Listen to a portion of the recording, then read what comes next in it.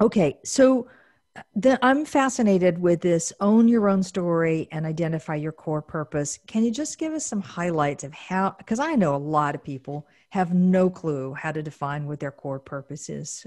So, what are the steps? What should they be doing? Yeah, and I have come to think of this as an incredibly not just powerful, but also really nuanced activity. And but I'll start with the less nuanced part of it, but because I think that's where anyone has to start, and that is uh, owning the idea that we have something that is unique to each of us that is not connected yet to our company or our organization or whatever it is that we're doing, but is work that we have to do to connect to our own core purpose. And I use this exercise that Toyota actually developed for their manufacturing techniques to drill down into the root cause of deficiencies, and that is the 5 whys. And I came around to this because I was familiar with the process, but on the manufacturing side, which seems like it would have very little relevance to what we're talking about here in our human side. But I've always heard this starting with why. And I thought, yeah, starting with why is fine, but it doesn't go nearly far enough. And how do we take that and really drill down from the superficial level down into a place where it really matters?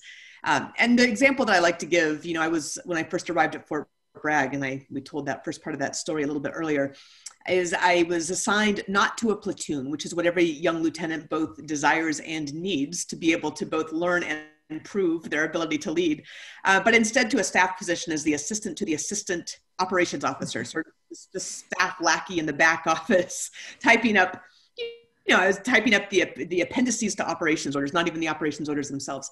And if I had just asked myself why, like, why am I here? It took a year to get out of that position. Why am I here? I would have said, well, I'm here to fly the Apache helicopter, to be an aviation leader. And that's really a much more superficial level, because at the end of the day, I didn't have any control over what it was that I was doing in that position, how that shop was run, what my trajectory was going to be over the next couple of years in a very direct way. So I had to really work to drill down to what my core purpose was. And so why? I was there to fly the Apache helicopter. Why? I was trained to do so. Why? Because I'd asked for and I'd earned that opportunity. Why? Because I wanted to serve my country. Well, that's pretty good, right? But you have to force yourself to go to the deepest possible level, like the least common denominator, right? Why did I want to serve my country? Because I needed to serve. My core purpose that was relevant to that time was service.